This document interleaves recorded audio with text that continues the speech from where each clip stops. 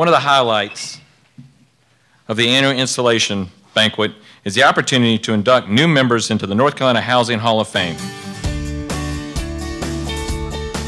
The NCHBA established the North Carolina Housing Hall of Fame in 1994 to recognize individuals who've made a profound and lasting contribution to the residential construction industry in our state.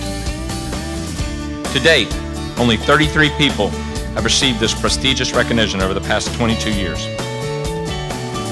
One of the reasons this list of Hall of Fame inductees is so short is that the criteria for election to the North Carolina Housing Hall of Fame is very difficult to achieve. The primary purpose of the North Carolina Hall of Fame is to honor men and women who have made significant and lasting contributions to housing in North Carolina, the building industry, and the North Carolina Home Builders Association. Lyle, please come forward to accept your plaque.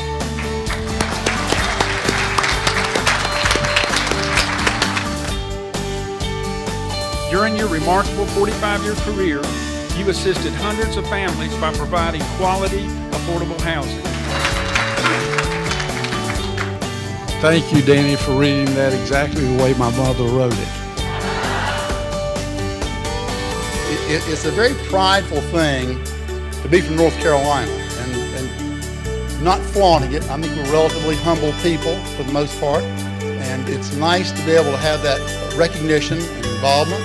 But let's get down to the real reason why we're here tonight, which is the installation of the officers and directors for the North Carolina Home Builders Association.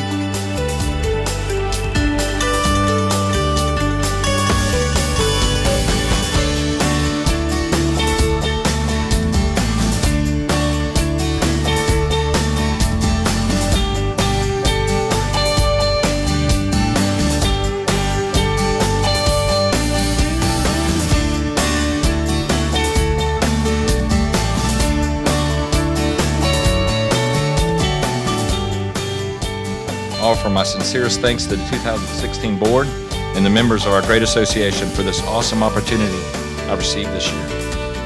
Gary, this gavel is yours.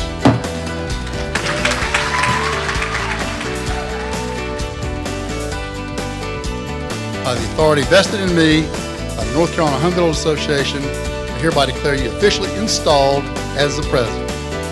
With that, let me just close and say this. I'm humbled to be your president. I promise you I'll bring the most passion that I can every day because I believe in it and I believe in what we do. And I want to thank all of you for allowing me to serve you. Thank you.